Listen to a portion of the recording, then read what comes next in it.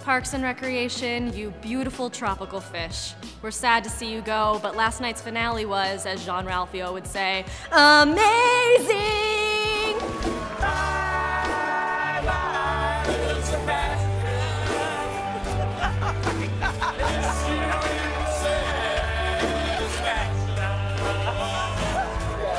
So last night, Parks and Recreation ended its 7-season run, and it was literally so good. The entire cast went on Late Night with Seth Meyers afterwards to give it a very fitting tribute with a rendition of 5,000 Candles in the Wind or Bye Bye Lil Sebastian. Along with the main cast, we also got cameos from Mike Schur and John Glazer as Councilman Jam, everyone's favorite recurring character. And of course, the best part of this entire performance is that Jim O'Heir, or Jerry, and Aubrey Plaza, April, made out pretty much for the entire thing, and clearly this was not something they discussed with the rest of their cast members because the entire song unravels with them just watching and laughing.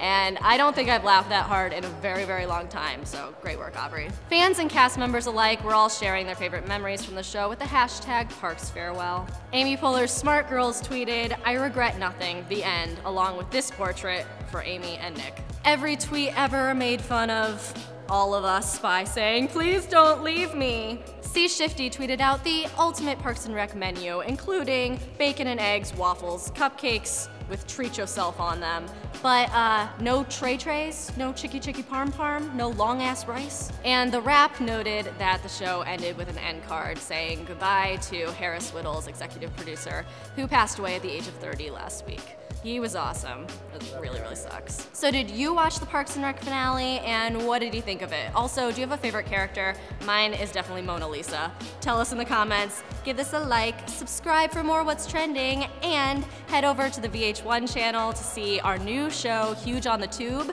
Today we're talking to Alpha Cat about his amazing Obama rap that got him to meet Obama. So good.